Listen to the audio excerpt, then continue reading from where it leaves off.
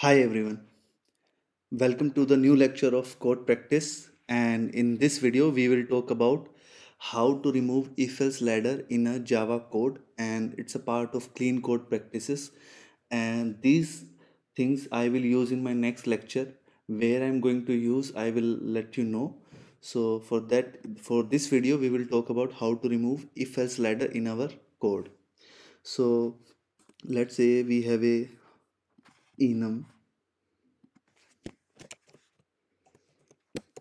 let's say payment type, and I am saying it's a credit card, one is debit card, and one is, let's say, Paytm, right? Paytm wallet. Okay, and let me make it enum, right? So now in my code, let's say if I say if, let me make a method handle payment type, right? And I will pass a string, let's say Paytm, right? And now I'm saying if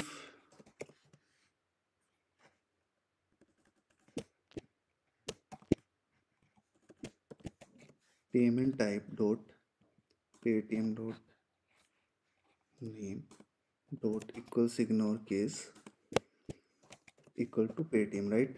Then say Paytm payment type called,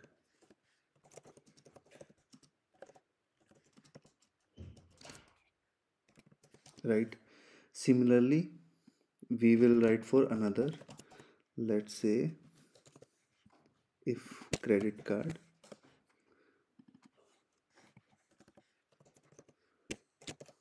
payment type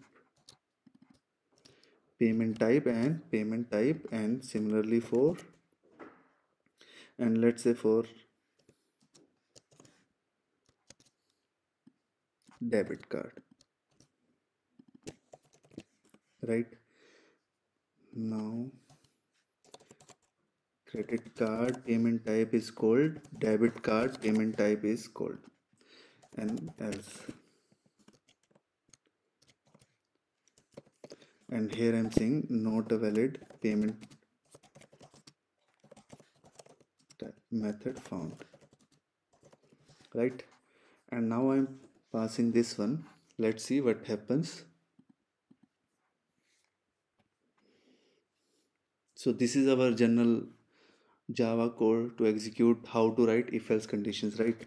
Now what I will do, I will make a class which will remove this if else conditions, and I will use enum map there. So enum map is a kind of solution where our key will be enum type, key will be of enum type, and value whatever we want to return, right?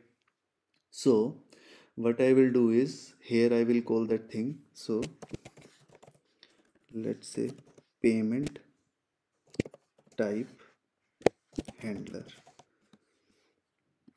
So in this class I will specify public final enum map, and enum map my key is payment type, and let's say I want to perform a consumer, right? Consumer of string value, right? And this string will be method payment type which I am expecting, right? And this is payment type consumer enum map, new enum map, and key will be payment type dot class, right? And here I can remove this thing. Now here I'm saying I will make a constructor, and I am initializing this map object, right? So I will create this method here, and I will say, okay, I can also do this thing as well. Payment type consumer map dot put payment type dot credit card this, and here using the method reference handle Paytm method Paytm payment type, right? So it will create a method which is basically a consumer. It will accept a string and it will process that string, right? Now it is of as consumer, and consumer doesn't return anything, so we are going to have void as our return type, right? So here we can use this statement for Paytm. Sorry, this is credit card,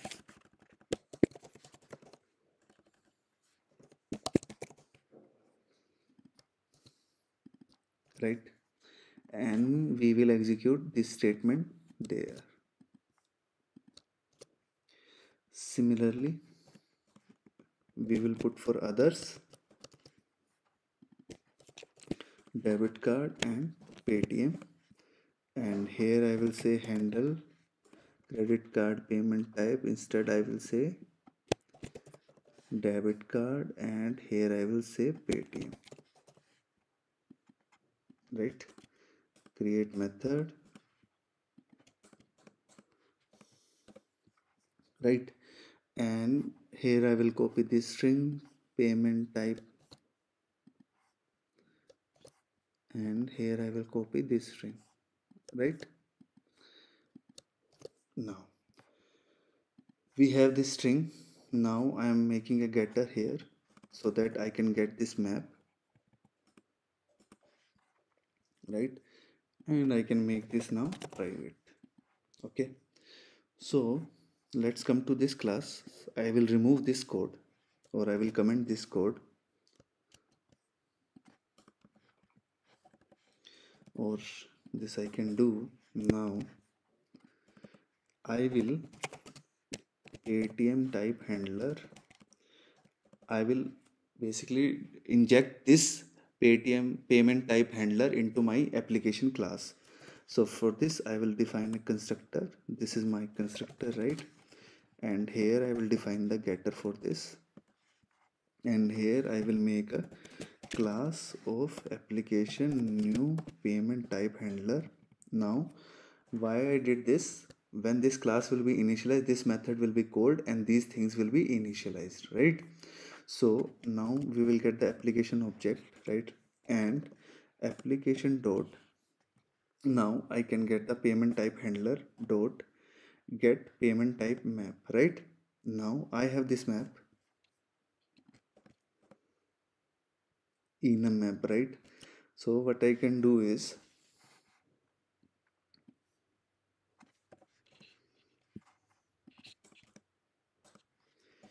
payment type handler dot,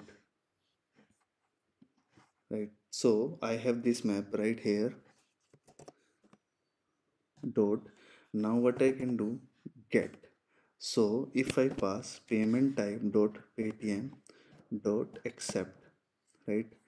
And now it will pass a, I will pass a string and it will be payment type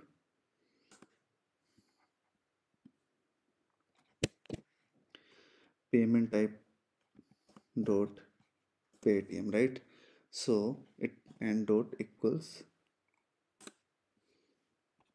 or directly this string,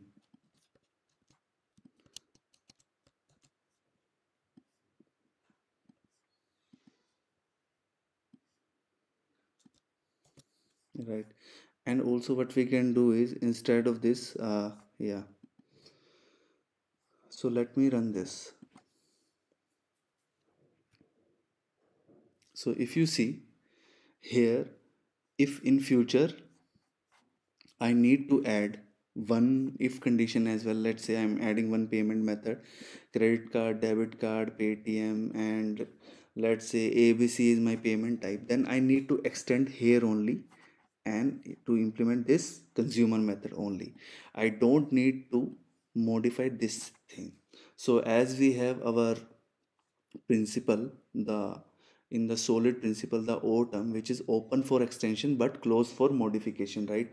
So across our whole application, if you want to change, if you want to use this scenario, payment handler, then we can use this kind of thing.